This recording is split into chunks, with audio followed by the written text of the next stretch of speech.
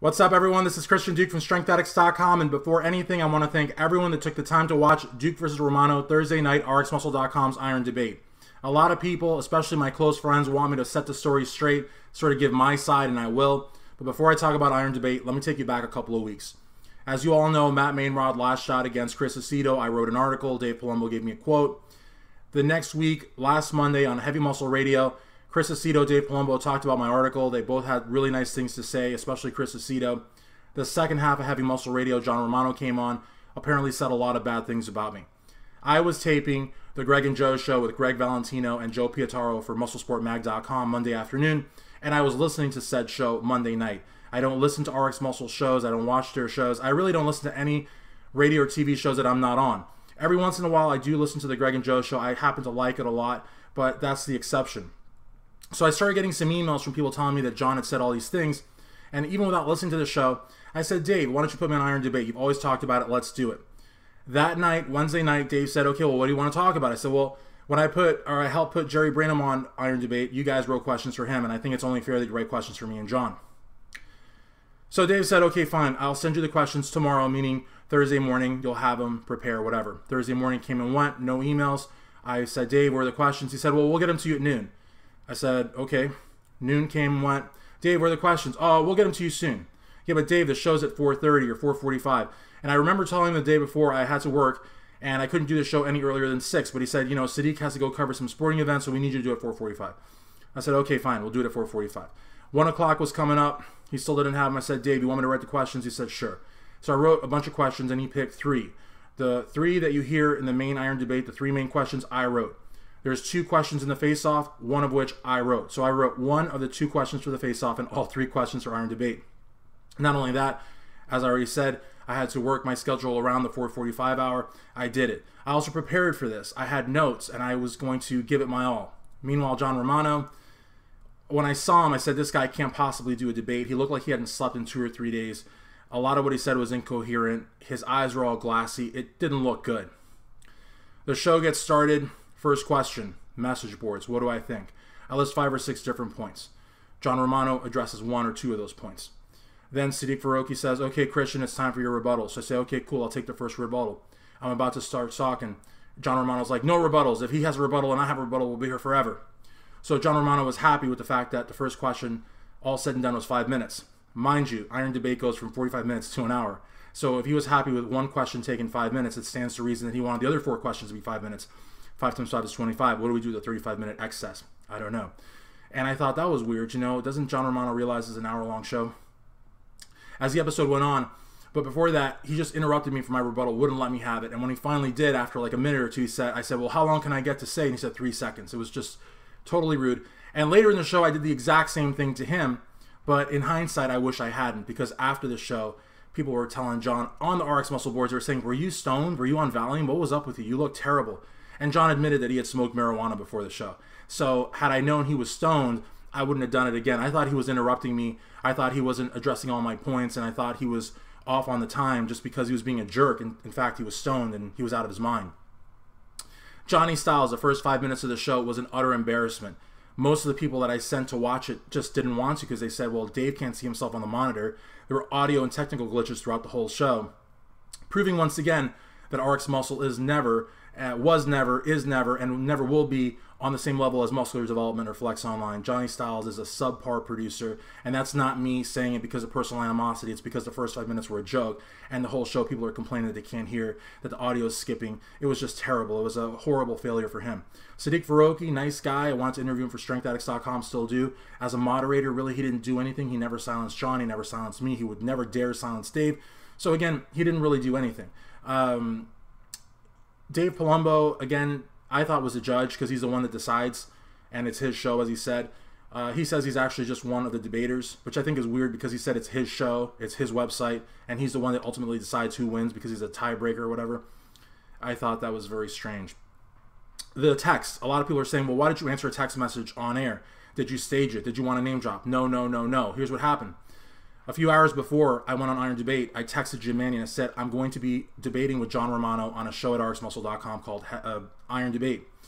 And normally, Jim and I talk on the phone every so often, but normally we text. And usually it takes him a couple hours to get back. And unfortunately, he got back to me as I was answering the second question. Now, normally, if I answered the first question first, one would, assume that I would answer the second question second, sort of be fair, but they gave it to me first. And I wasn't going to have Jim Mannion wait what could have been as much as 55 minutes to get back to him because I was doing a show at rxmuscle.com. Before the show, exactly all I said was, I'm doing a show at RX Muscle. During the show, all I said was, I'm doing a show at RX Muscle. And when I said, I finally had to say I was talking to Jim Mannion because they thought that I was talking to no one. They thought I was making it up, that I was just randomly texting people or trying to be rude, which I wasn't. I said I'm talking to Jim Mannion, and John Romano said, tell him I said hi. And then everybody in that studio erupted into laughter. And I thought that was incredibly disrespectful because if you know the backstory, when I was on Power Hit Radio co-hosting with John Romano, I tried to bring him as close as possible to J.M. Mannion and Jim Mannion as I possibly could because John Romano had been writing articles about their family. I mean, forget about the IFBB and the NPC. He was actually setting his sights on their family, people that weren't even involved in the sport, people that weren't even of 18 years of age, and he was going after them. And it wasn't really, it was really screwed up. I'll tell you something, you go after my family, I'll never forgive you. I mean, I'm not some tough guy or anything, but I'll never forgive you. That's just things you don't do.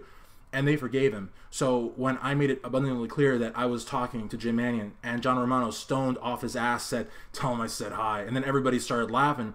I took great exception to that because Jim Mannion, J.M. Mannion, the IFBB, they have been more than gracious to John Romano in accepting his apology after all that he did to get off with just an apology. I just, and I told Jim Mannion that. I told him that after the show. I said, you know what, I was really offended.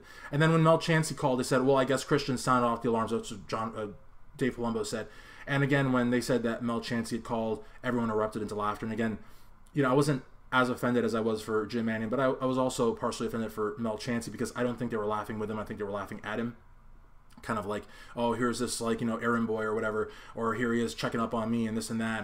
And all honesty, I mean, I don't know what Mel Chansey said. I don't know who called Mel Chansey. I don't know, but the reality of the matter, I thought that was very rude of them. So all in all, I feel bad that I interrupted John at the end of the show just because, he was stoned when he did it to me. And had I known he was stoned, had I known he had diminished capacity, had I known he had short-term memory loss, had I known that, he had no idea or concept of time, I probably wouldn't have done it to him. The whole time, I was in through Skype, so I never saw Dave Palumbo or Sadiq Faroqi. All I could see was on one screen John Romano and on the other screen Johnny Styles. Whenever I would talk, Johnny would go like this, oh my God. And then he would talk, trash to me. And when I didn't want to look at Johnny, I'd look at this sort of comatose, sort of just out of it John Romano, also doing the same thing and nodding. And that's all I could see. So, it's all I could hear. And you guys at home don't realize John Romano, he was just talking to his computer. I had headphones in my ears. So I could hear John like yelling right over me as I was speaking. I could hear everything that Johnny Styles was saying right in my ears. And there's only so much someone can take. And, for people at the RX Muscle Central boards to think that John Romano was on Valium or marijuana and to turn out that he actually was on one of them, you have to understand to have someone that's rude, belligerent, basically an asshole as John Romano is and everyone knows him to be, and on top of that stoned, and just he seemed like he was oblivious. Why are you talking about this so much? Why are you presenting so many points? Why are you arguing so zealously? Like what it's a debate, John. If you weren't stoned off your ass on marijuana, you would have known it was a debate, and I was trying to prove points because I was hoping to convince the tiebreaker, Dave Palumbo, who I was led to believe was impartial, who was more biased than could be. And when I told Dave, I'll write the questions of the show so long as you give me credit, I thought that was our understanding. In typical Dave Palumbo fashion, he never once said I wrote the show. So instead, now he's saying that I only got on the show to get him in trouble, which again is a lie. I got on the show because the Monday prior, John Romano was trashing me. I was taping another show on another website. I didn't care about your site. And now he's saying that, all of these things, and then they all got a big laugh when I said I have press credentials in 6 days. What is so funny about somebody that has a website as a one-man show, one man in a car, no production teams, no audio-visual teams, no sponsors paying me $20,000 a month for a website that can't sell a bag of oatmeal with a 40,000 email listserv. I mean, come on. I don't have any of that. I'm just one guy. You know what I mean? I don't compete. I'm a fat guy on top of that, and I've been able to go and get press credentials in 6 different states.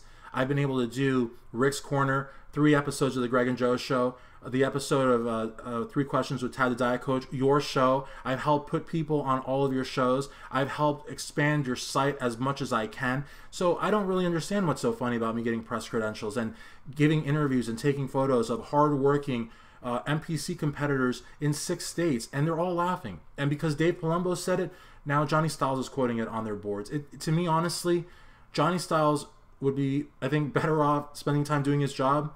John Romano would probably be a much better debater if he wasn't stoned. And Dave Palumbo, I mean, go bleach your teeth or, get some Botox in your forehead or something. But in all honesty, don't poke fun at me because I did a really good job, and I think I won that debate.